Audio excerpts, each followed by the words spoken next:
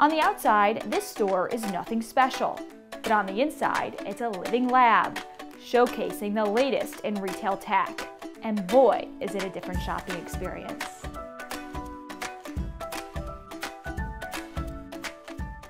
Welcome to the Cisco Connected Store.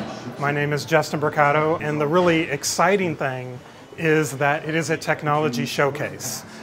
So everything that you'll see here is real. Cisco remodeled this store in 2018, and aside from showcasing its own tech, it's also highlighting solutions from its partners. You know, see in there's an RFID sensor. Just take a look at the screens in this store. They're outfitted with Cisco Vision dynamic signage. Through a partnership with Apple, employees can switch the branded content with a few clicks on their watch. If you can imagine you're a retailer and you have thousands of stores across the US or the globe, that's something that you can just do on the spot. And that's not all. As you can see, there are many Meraki surveillance cameras in the store.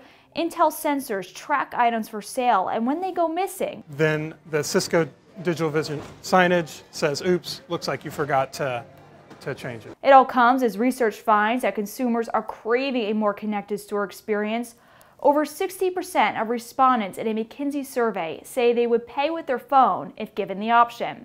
Let's see if I have the app here. And here in this store, Cisco makes that possible through a partnership with Mishi Pay. It just enables you to just scan the item and pay and go. And consumers also want a more personalized experience, which you'll find inside this fitting room.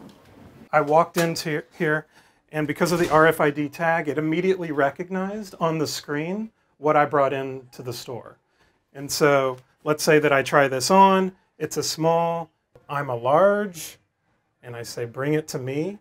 And this sends a task to the associate, and then the associate will be here in just a moment. Now this store largely serves as a testing ground for new tech, and some stores around the world are already putting some of these solutions into action. For more coverage on connected stores, be sure to check out CRN.com. Reporting for CRN TV, I'm Diana Blass.